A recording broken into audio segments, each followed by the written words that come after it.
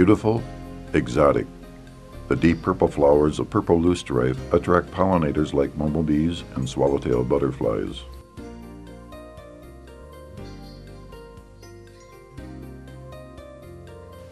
Purple loosestrife is an invasive plant that became established in the 1800s. It had no natural enemies and disrupted wetland habitats by reducing species diversity.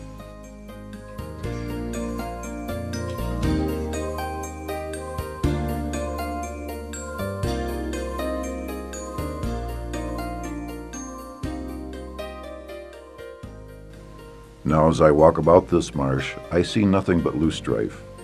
Purple loosestrife is a fierce competitor that drives out native plants.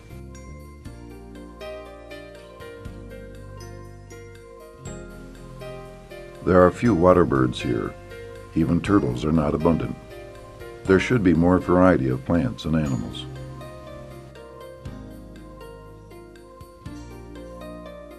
I have heard about this beetle called Galerucella that the New Jersey Department of Agriculture has released that feeds on loosestrife.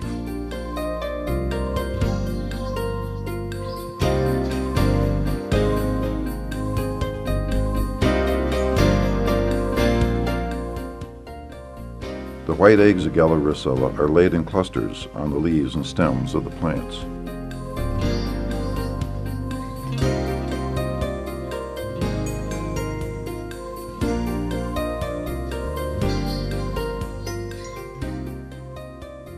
The newly hatched larvae feed on the upper surface of leaves and stems.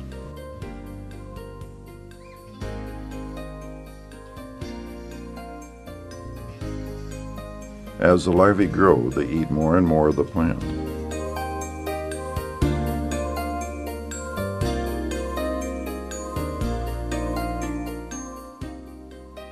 Plants that have been heavily fed upon are stunted and produce few seeds.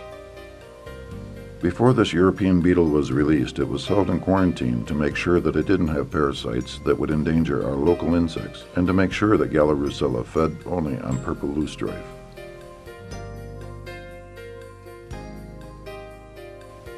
Already this beetle has reduced loosestrife populations in wetlands in Canada and other areas of the United States. By releasing Galerucella, we are eliminating purple loosestrife and restoring natural habitats.